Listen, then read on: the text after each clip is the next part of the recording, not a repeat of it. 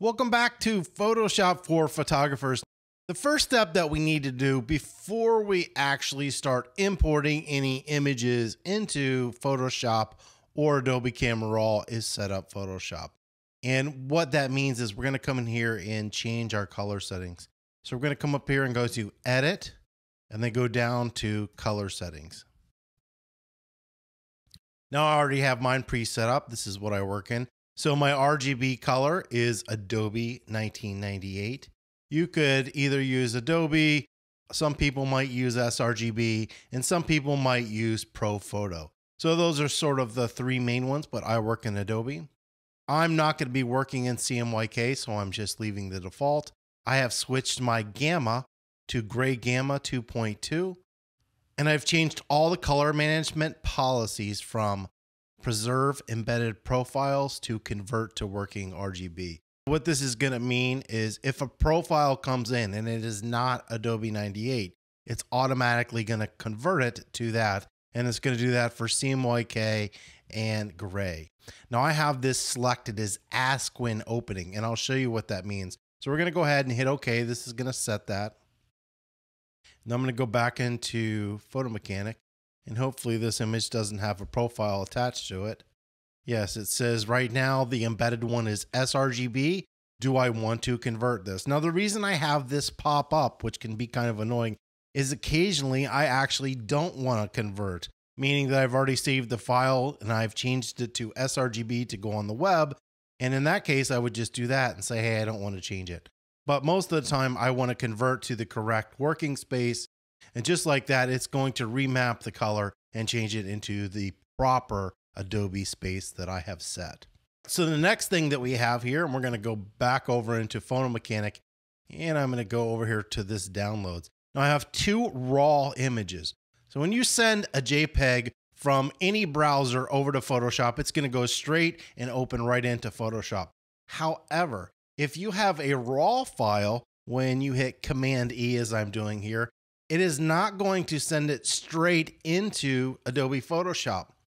All raw files in the cameras have not been processed. So an unprocessed raw photo needs to go to a raw converter. And in this case, it is Adobe Camera Raw. Now, Adobe Camera Raw and the Develop module for Lightroom are actually the exact same program. So what you'll notice by listening to that is Lightroom is actually not a photo editing program. It is a raw conversion program. So that Develop module is for raw conversion. It's not a true editing program like Adobe Photoshop. Now, this is one of the greatest things that's happening to digital photography is this kind of raw conversion window. What happens when you take a JPEG is your camera processes all the information, meaning your color balance and everything that is associated with the photo. Now, when you take a raw photo, it's just a raw capture. It's not processing that information. Now, what that allows you to do is to set your color balance and your camera profiles and some other information after the fact. So what this program's actually doing is the processing that normally your camera would do, but the program's going to do. And what's great about the program is you have a whole lot more control over what exactly is happening.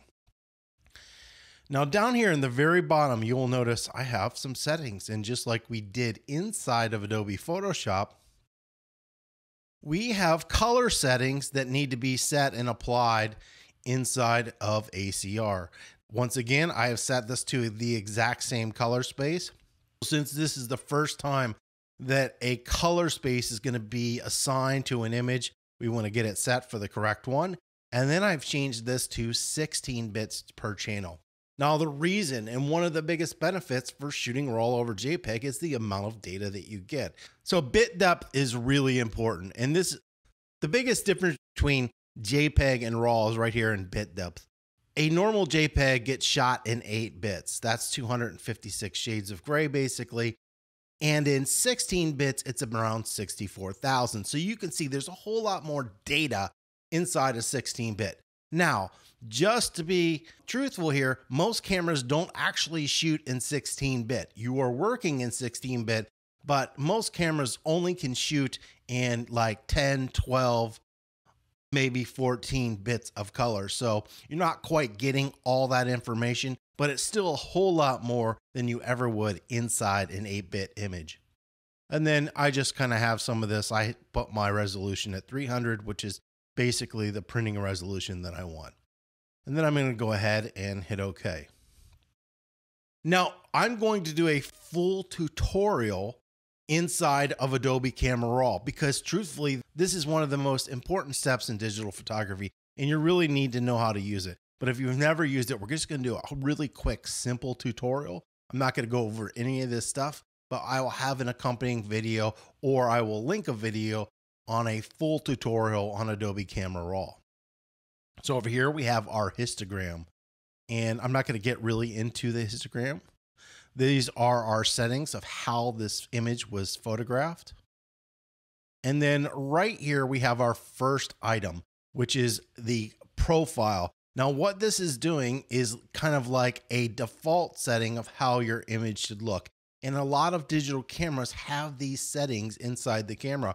And when you would take a JPEG image or shoot video, you can apply one of these and they're going to come out in a certain way. Now, Adobe Color is going to be kind of contrasty and full of color, but not super colorful. Landscape is going to intensify that color some more.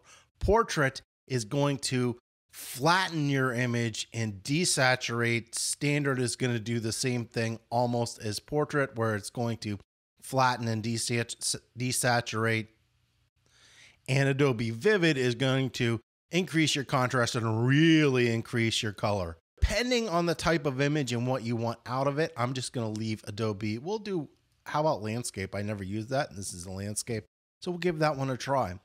The next one is white balance. Now, I do not white balance inside my camera anymore when I shoot RAW. The reason for this is because I can white balance here in Adobe Camera Raw. And inside of this, not only do I have the default settings that are on the back of my camera, I also have some sliders to further adjust it. So we can come here, and usually my first step is to go to auto. Now in this case, this is unusual because auto actually made it look worse. Then I can come over here and try some of these other settings, and we can see like tungsten's not going to make it look any better. And I think we'll just go with daylight in this case. Now, if I further want to change that, if I want to warm this up a little or cool this down a little, depending on how I want this image to look, I can slide these sliders. 95% of the time, you're going to be using your temperature, which is your Kelvin scale. And then occasionally you might want to adjust your tint, especially if you have a facial feature or your face is magenta. Magenta is a color that you definitely want to stay away from if you get a magenta cast in someone's face, because magenta is really difficult to deal with in digital photography. The next thing that we have down here is our basic exposure. Now there's a whole bunch of sliders in here. There's some that you want to use and some that you don't want to use. The one that you don't want to use most of the time is auto, and I will click auto, and auto actually didn't do too bad of a job in this case. The issue arises is that auto tries to set a white and a black point inside your image. Black point's not a huge issue, but white point is. So we can see right up here, it looks like we have something totally blown out and something here blown out. The white point it tries to set is at 0%, meaning there's no detail, there's nothing, it's bright white. Well, you don't usually want that inside of a digital image unless you really have no data. Auto tends to kind of, you can see these are some wild swings here. Normally, you wouldn't be adjusting stuff that much. Now, when you're toning, you want to start off a little bit flatter, meaning you don't want all this crunch in your image. It's easier to bring out shadow or highlight detail when your image is flatter versus when it's really contrasty, because when it's contrasty, you have to bring it out more to make it look realistic. So you don't usually want to start off that contrasty. Just in general, I never use auto. So we're going to go up here back to default. Actually, I like this image a whole lot better than I did the auto image. The next thing you can come down here is you have your exposure, which is just adding more exposure, less exposure. The cool thing about RAW, it's just an image capture. So you have 5 stops of exposure adjustment. Now, if you have to do 5 stops of exposure adjustment, you took a really bad photo. Usually when you're doing exposure adjustment, it might only be, plus 35, plus 50. It shouldn't be that much of an adjustment, but you do have it available. The next adjustment we have is contrast. So you can flatten out your image or increase your contrast. Now, most people are going to want to increase the contrast because it adds some dynamism to your image, but we don't want that right now. Remember, we want to tone a little bit flat. Here we can control our highlights, so we can make our highlights darker, our highlights brighter. Shadows, we can open up our shadows. Now, this is something you have to do a lot. A lot of times you just want to open your image up a little bit till you're going to tone it. Whites, I don't actually use whites a lot, but this is making your whites darker, your whites brighter. And then your blacks, so we can make our blacks flatter, and then a higher demax.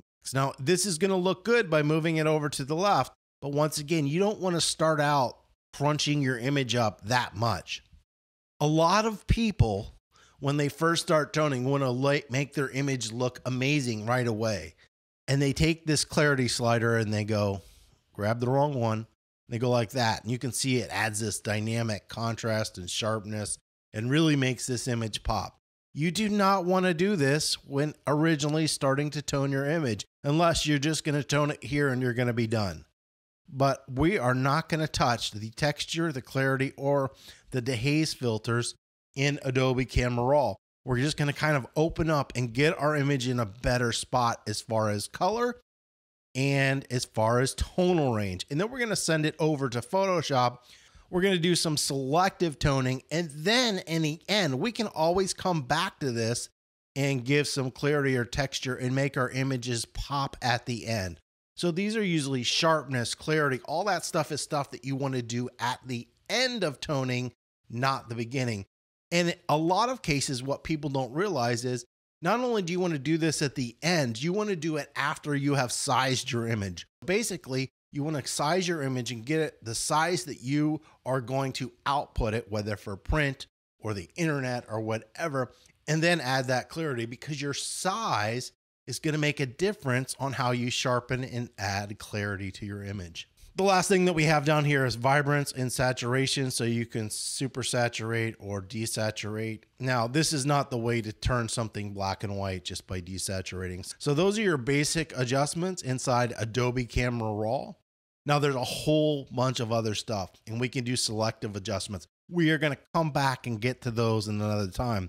Next thing you're going to do is go ahead and hit open image, and bam, just like that, that image has been opened up inside of Adobe Photoshop, and we are ready to start toning inside of Adobe Photoshop. Hopefully that has been helpful. If you have any comments or questions, you can leave those below. And as always, don't forget to subscribe.